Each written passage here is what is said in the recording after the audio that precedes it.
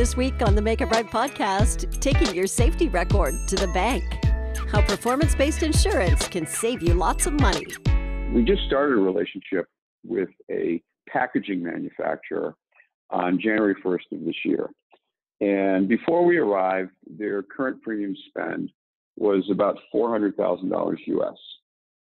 Based on their historical loss levels, we project they will save $200,000 a year or 50% of their current spend.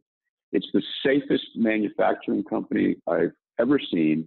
They spend $400,000 and their average claims are under $5,000 a year. It's really amazing. They should have been in performance-based insurance a long time ago.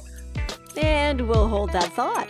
Join us this week on the Make It Right podcast to learn more about performance-based insurance.